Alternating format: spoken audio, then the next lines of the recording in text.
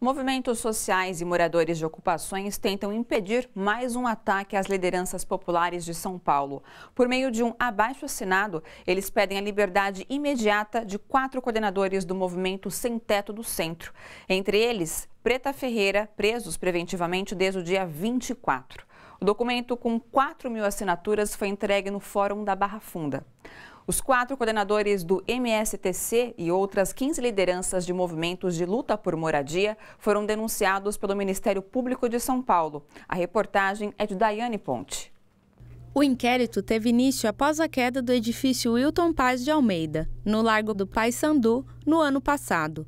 Segundo a denúncia do promotor de justiça Cássio Roberto Concerino, integrantes de movimentos de luta por moradia, abre aspas, se associaram entre si com o objetivo de obter vantagens de cunho econômico mediante a prática de extorsões, fecha aspas.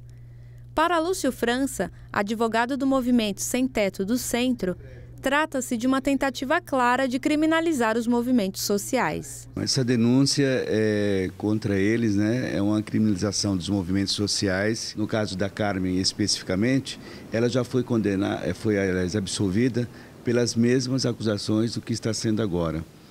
E o fato gerador desse processo, desse segundo processo, foi extorsões, que era justamente o que ela foi acusada no primeiro processo. Na denúncia, ele não prova absolutamente nada contra a Carmen, contra o Sidney e contra a Preta. Houve uma comissão que ficaram uns 3, 4 meses, junto com o Corpo de Bombeiro, com o Ministério Público, com Defensoria Pública, fazendo vistoria em todos os prédios. E todos esses prédios que essas lideranças coordenam foram aprovadas. Por quê? Porque tinha manutenção, tinha uma lista que todos os coordenadores mostravam ali naquela lista que aquele recurso que entrava era para manutenção daqueles prédios. Então, por que prender o Sidney? Por que prender a Edinalva? Por que prender a Preta? Por que prender a Angélica? O promotor de justiça encarregado pela denúncia, Cássio Roberto Concerino, já é conhecido por suas posições políticas. Ele foi condenado a indenizar em R$60 mil o ex-presidente Lula por uma publicação ofensiva no Facebook. O promotor Concerino, ele tem um histórico assim, uma pessoa assim de extrema direita e tem um histórico de luta contra qualquer movimento social.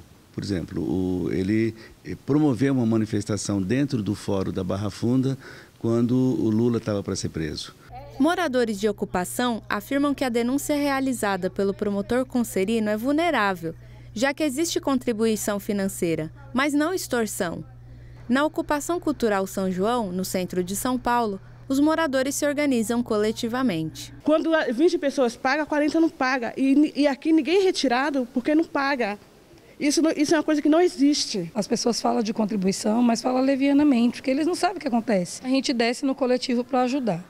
Às vezes, quando a gente não tem o dinheiro suficiente para poder pagar o profissional para poder vir, ele vem, explica para nós, a gente faz uma pequena assembleia, ele explica para nós como que se faz aqui a reforma do prédio e a gente, junto com todos os moradores, vamos fazendo a reforma.